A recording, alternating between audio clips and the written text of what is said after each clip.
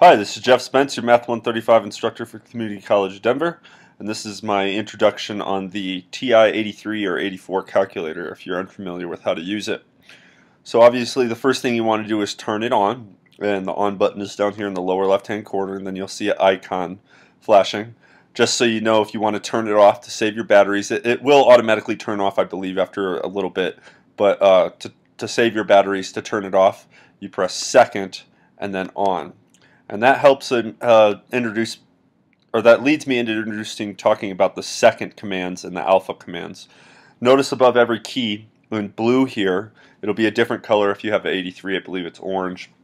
But there is a second command for each key. Instead of having a massive keyboard, they just use these keys, and they have different second commands. Some popular second commands will be the square root. So you see the blue square root symbol right there. If I press second and square root, if I want to do the square root of, say, 48, then I can get that answer there.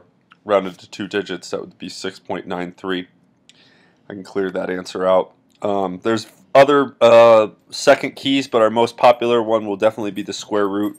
Eventually we're going to be doing second distribution, this DISTR. So if you ever want any of these blue commands up here, just make sure to press the second button first, and it'll show this little up, meaning it's ready to do the second command, and then you type that thing, and then it'll do whatever you need to do. Okay. Clear can usually get you out of some stuff. One of the more popular things we'll be doing eventually is using the stat button, and we look into lists. You don't have to do this now, but notice if I press clear, it's not getting me out of this screen.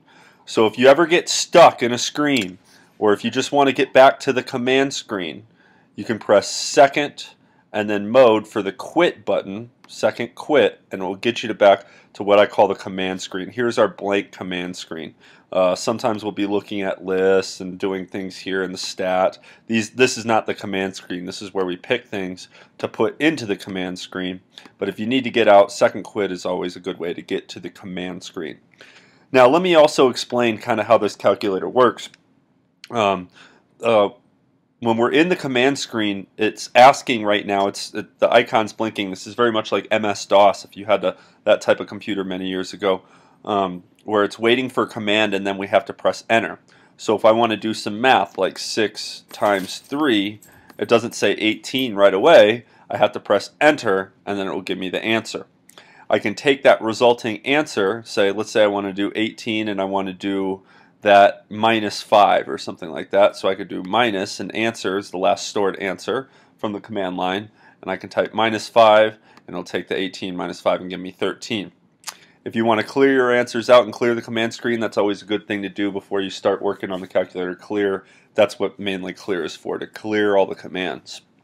There's other things. Sometimes we're going to be using parentheses to do various z-scores and things like that. So 5 minus 3 divided by 2 or something, that would be 1, and clear that out.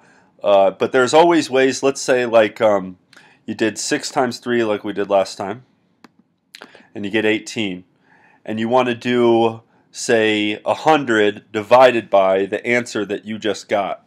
So if I wanted to do 100 divided by, and then second negative key for answer, it'll take the last stored answer and divide by that. So you can always do it that way, second answer.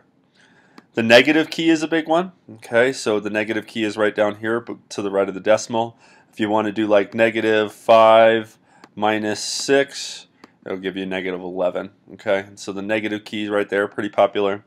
And then we also have the exponent key here. We'll use that later. So if I want to say do 8 to the 4th power, it'll give me that number. If you ever want to square something like 7 squared, the x squared key is right here, and you do like the 7 squared is 49. And don't forget our square root. You have to do second square root first. The square root of 49 is 7. So that's mainly the stuff we're going to show you on this intro. I just want you to understand that it's a command screen. So usually before you want to really do anything on the calculator, it's a good idea to turn it on, clear the command screen, and then start typing your commands or going into stat and doing things, where I have another video that explains how to use this stat function and do 1-bar stats. But if you want to get out of there, second quit is always the big thing, and then don't forget to turn it off by doing second on. Good luck. We'll see you next time.